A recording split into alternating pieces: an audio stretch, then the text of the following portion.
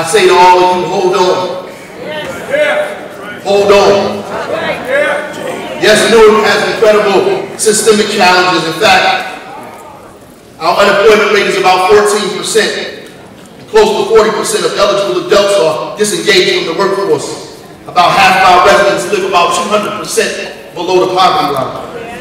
Less than 15% have a post-secondary degree.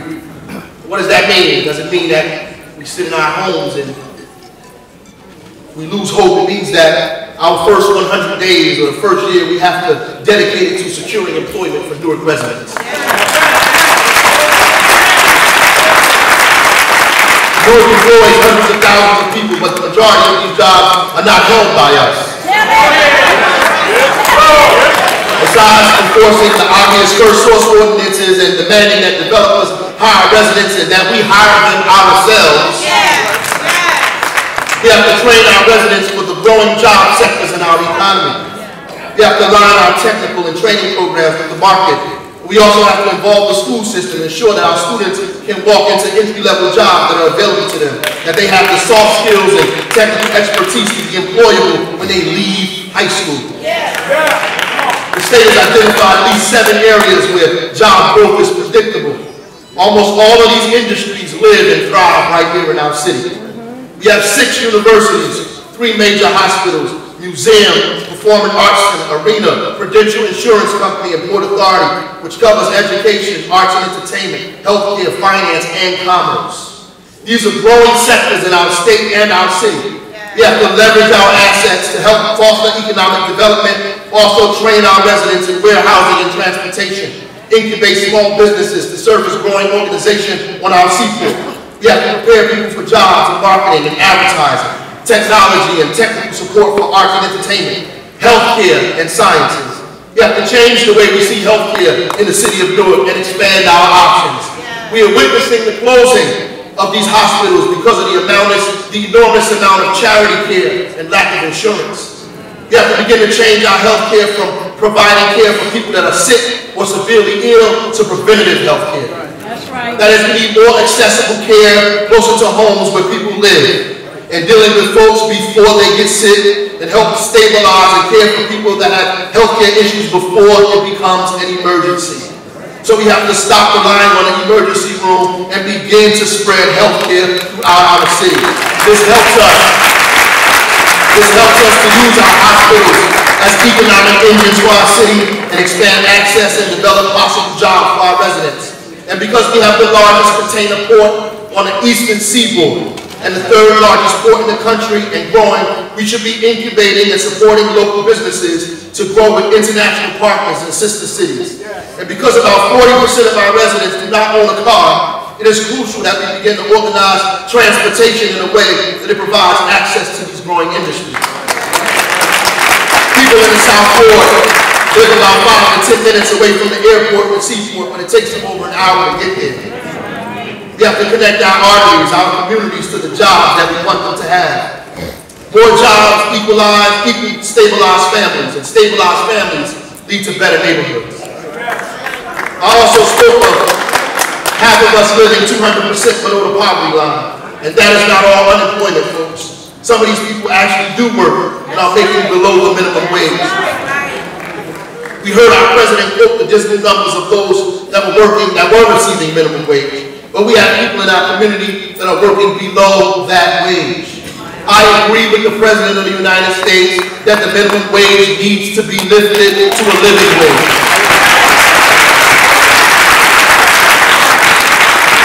Now we have to engage employers in and around our city to pay our workers a wage that helps them not only pay their rent, but have enough left over to feed his or her family, to further their standard of living, to contribute to society with dignity and with pride. Under the leadership of Councilman Ras, supported a PLA agreement to make sure workers were able to have a bargaining unit to protect their labor, and that we have apprenticeship programs that will bring more of us into the steady and fair employment market. We cannot brag about how many jobs we bring to Newark if Newarkers are not employed in those jobs.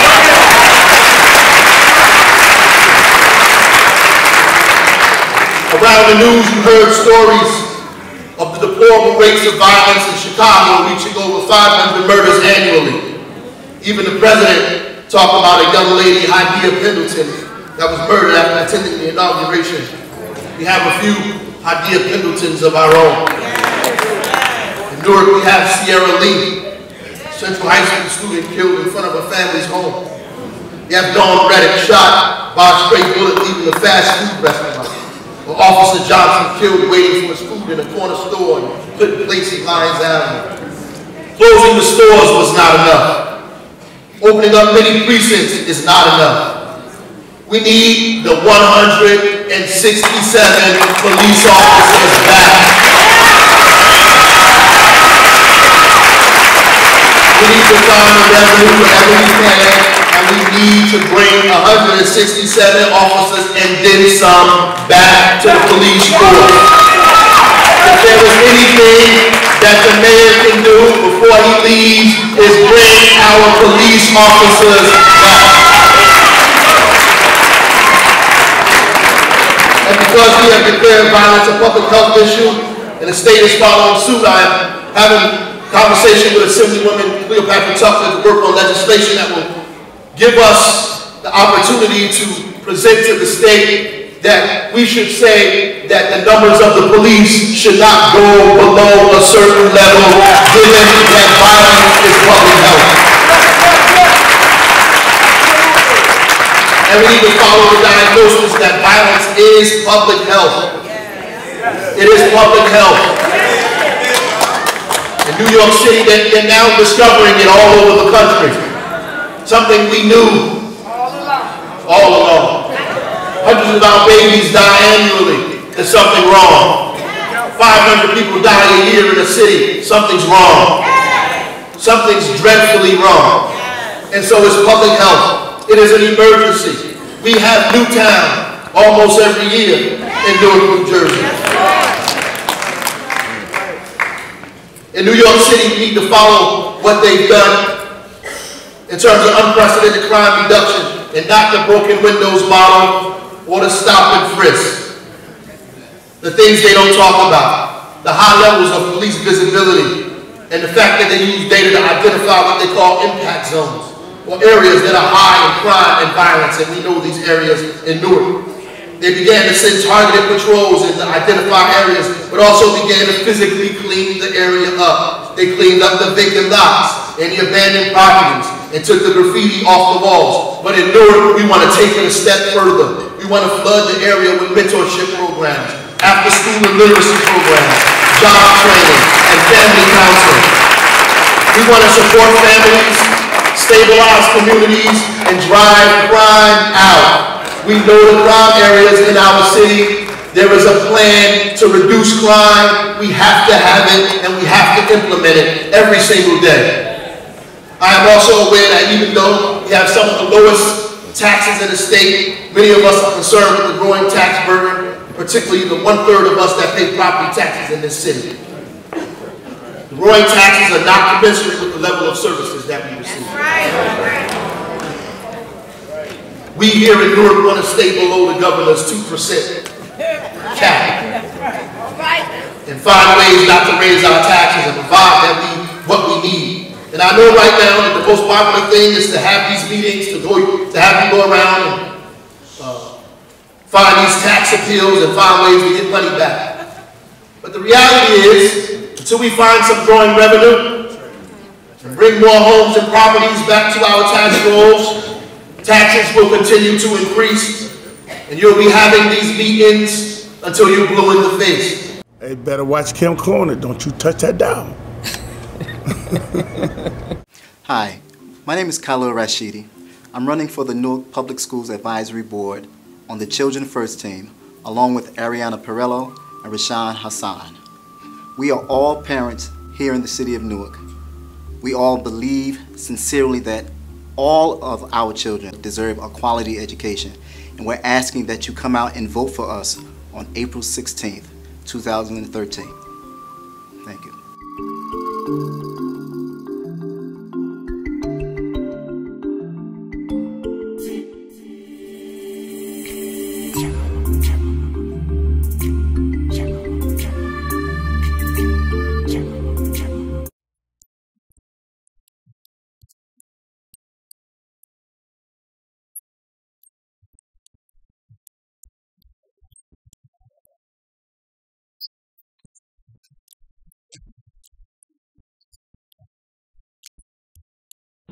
Growing up in these times, we as youth are so tired.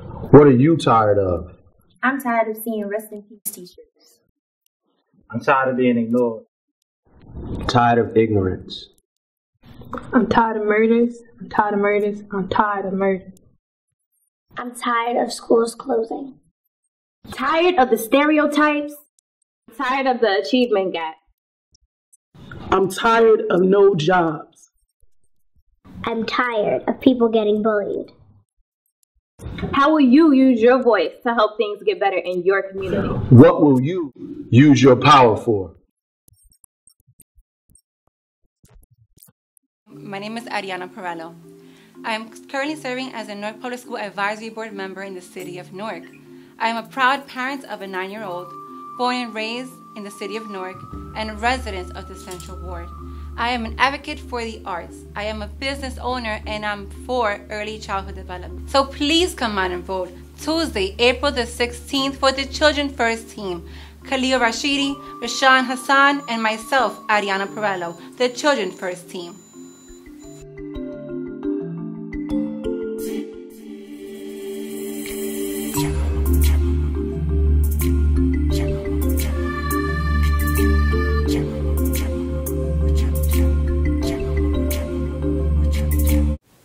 Hi, my name is Rashawn Hassan, and I'm your candidate for the Newark Public Schools Advisory Board. I'm a Newark resident, proud father, advocate of educational equality, and proud member of the Children's First team. I bring forward sound educational background and strong managerial experience. And I humbly ask for your vote, not only for myself, but for my teammates, Mr. Khalil Rashidi, Ariana Perello, and of course myself, Rashawn Hassan, as we look forward to representing you and our community as the newest members of the Newark Public Schools Advisory Board.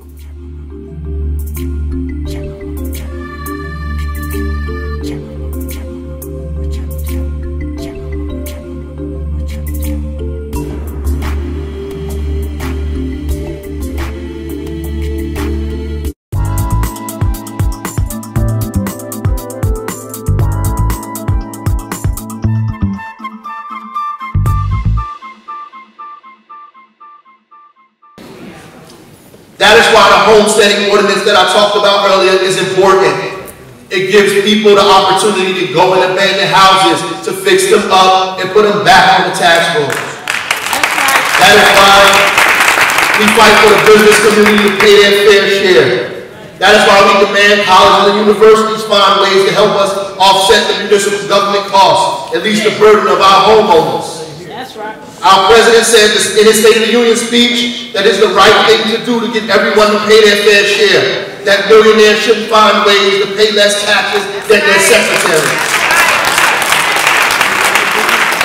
Billionaires shouldn't find a way to pay less taxes than their secretary.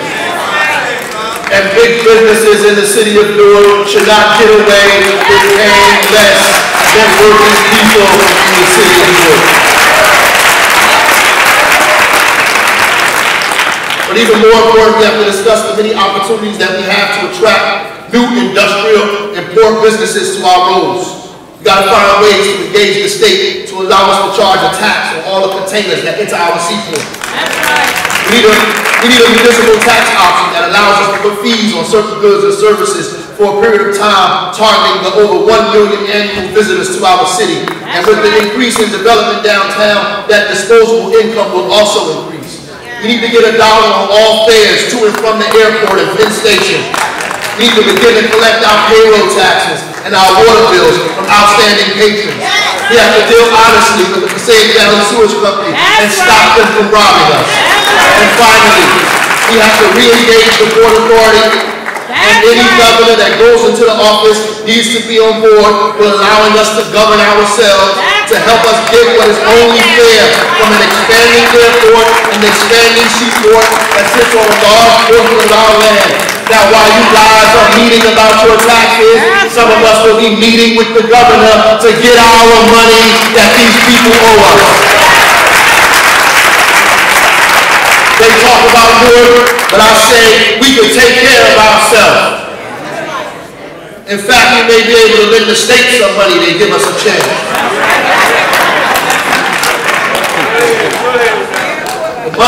the answer is in the money we already have that's leaving our community. Leaving our community.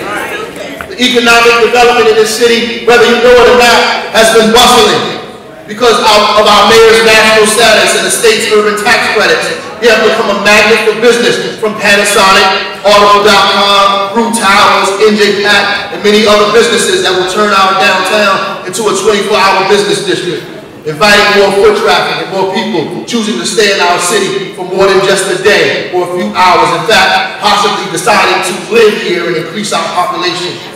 And while we have grown so frustrated that we are missing the forest for the trees, others see around Newark's corner and are poising themselves to take advantage of our city's growth. They believe in our city more than we do. We have an unparalleled chance of using these downtown opportunities to leverage development in our own neighborhoods, to bring a diverse set of businesses and services to our corridors, so we don't have to spend our money in West Orange and we can spend it on Bergen Street. To change where we live, so that we don't have to transform just downtown, that we can transform our entire city. We have to ensure we are just not building beautiful structures, but that it translates into human development and community development. The word is already out. We don't have to make connections to invite people up to our city. They already coming. You don't have to have a college degree to invite people to Newark. They already coming. You don't have to have a special way to talk to invite big businesses to the city of Newark. They already coming. You don't have to have a special suit to invite people to Newark, New Jersey. They are already coming. In fact, they're already here. Newark will spend some $500 million a year outside of Newark. And almost $100 million of those dollars come from this part of the South Ward alone. $100 million from just the Wheatway section of the South Ward alone. And I know it's true because I see you in the supermarket up there with me. But we're going to Key Food tomorrow. I get more conversation on Bloomfield Avenue in Montclair than I get on Clinton Avenue. So I know it's true. We have the spending power. The young man said, what's in your hand? We got the money and the spending power in our hand. We're spending our money outside of our community. If we build our neighborhoods, the more than 5,000 people that live every day in that hospital will be able to come out and patronize the businesses in our city to help them grow and help them employ Newarkers. We have to build the corridors in our community. There's no sense to build Broad Market and not build South Orange Avenue. There's no sense to build Mulberry Street and not build Clinton Avenue. There's no sense to build Hayes, to build Halsey Street and not build Central Avenue or Springfield Avenue. But this can only happen if we believe in Newark. We got to get rid of the cynicism. We got to get rid of the opportunism. And we got to get rid of the negativeness. This can only happen if we believe in Newark. If, yes, you have a vision. It's not enough just to be angry. Even though oppression makes a wise man mad, there's a step after that. That once you get angry, now you got to get up and do something about it. It's not enough to just go to church on Sunday. After you pray about it, you got to get up and do something about it. But what the heck you praying for if you're not going to do nothing about it? You pray for strength so you can get up. You pray for courage so you can fight it out. Why pray for victory if you ain't going to even fight?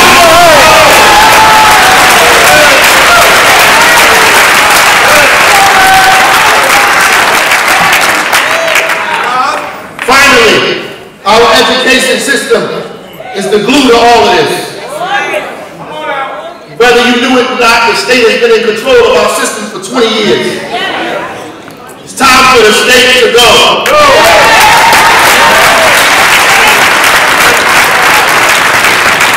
We have to develop a unified and comprehensive strategy to get our schools back. We need our schools back. So we don't want an advisory board, we want a school board. We don't want you to compromise with the state, we want them to go home. We don't want their plans, we have our own plans. Yeah, we are witnessing a school reform process that is not about reforming schools. That's right. All right. We have to reform our own schools and invite goodwill and fair-minded people to help us, not hedge fund groups and special interests. We cannot put the state out only to replace them with the Broad Foundation or social media magnets or corporate profiteers. We know what our children need. Let's organize and take our schools back, our buildings back, and our children's lives back. All of this is possible. All you have to do is believe. All of it is possible. All you have to do is believe. I heard a story of a man named Nehemiah. I got the news that his city was in ruin. And the gates were burning in fire. He was saddened and distraught by this and petitioned the king and prayed to God to allow him to go back to the city of his father and repair it. He wanted to build a wall around the city, a great wall that would restore the city to greatness. He was laughed at and scorned. He was talked about and lied on. Oh yeah, that's a familiar story. They tried everything they could to distract him. They even posed as his friends and plotted his demise. He had faith, y'all, an unbridled faith, and he believed in the rightness of his cause and the greatness of his city. Yes. And he continued to build that wall. And so I see my city in distress. Yes. And I want to help repair it. And I enjoin you tonight to help me to build a wall. And I know they're laughing at me, underestimating my ability. Talking about the money I've got in the bank. Spreading lies and filthy rumors about it. And even working to destroy me. But I'm not concerned with that now.